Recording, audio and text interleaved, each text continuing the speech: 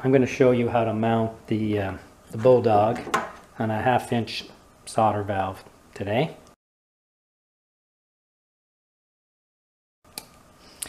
Using the HC2S mounting kit.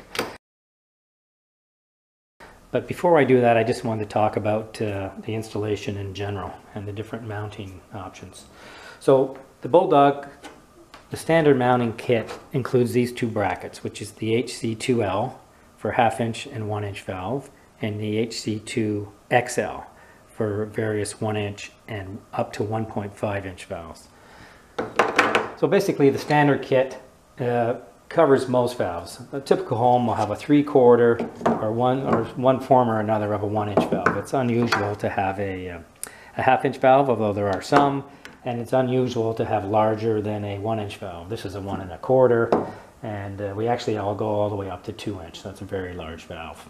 The standard bracket will work up to 1 1/2 inch soldered, but if you get to 1 1/2 inch threaded, like this is here, then you have to go with the XXL mounting kit. And then we have special mounting kits for 1 1/2 inch threaded, and 2 inch soldered and 2 inch threaded. This is a 2 inch threaded here. And we also, the standard mounting kit actually works for some specialized valve. This is a specialized high pressure valve. It works on that as well. I'm just going to mount it on here and show you how it works.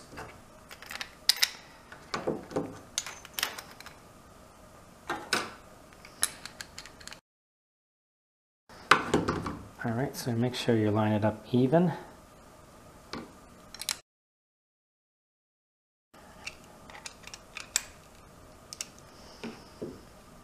Alright, check that the stroke doesn't hit the valve here when you open and close it, which it doesn't.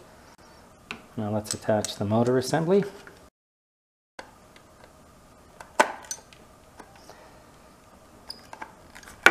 Center the pivot points. So these pivot points are centered.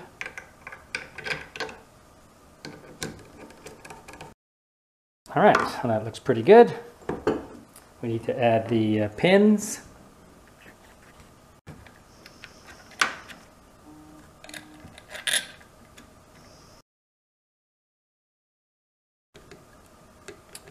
Push and tighten the pins tight against the valve handle.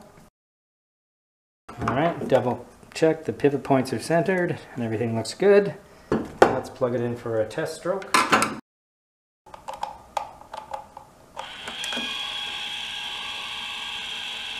Alright. That looks pretty good.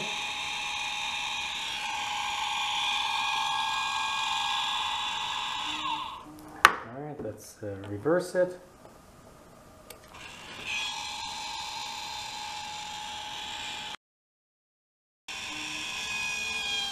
So you can turn it off if there's a leak alert. So this is set up for a leak. Let's see if that turns it off. Alright, so it turns off with a leak. And you can reset the alarm by pressing the speaker button here. And then turn it back on.